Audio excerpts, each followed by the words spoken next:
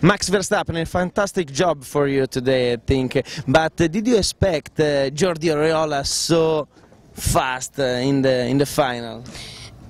No, not Oriola, because in the pre-final he did a 6 and I did a 5. So I thought, yeah, 1/10 quicker, it's enough. But in the final he was really quick. So I was after and looked behind me where he was, because he really wanted to pass me, and he did it also in the second lap, because yeah, I had a problem with the carburetor because it was not right the setting, and then after I closed it and then it was good.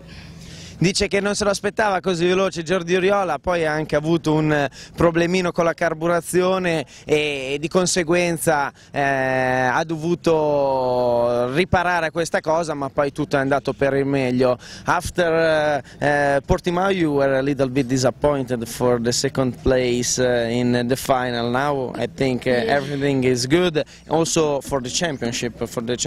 Yeah, because now I'm leading with 47 points.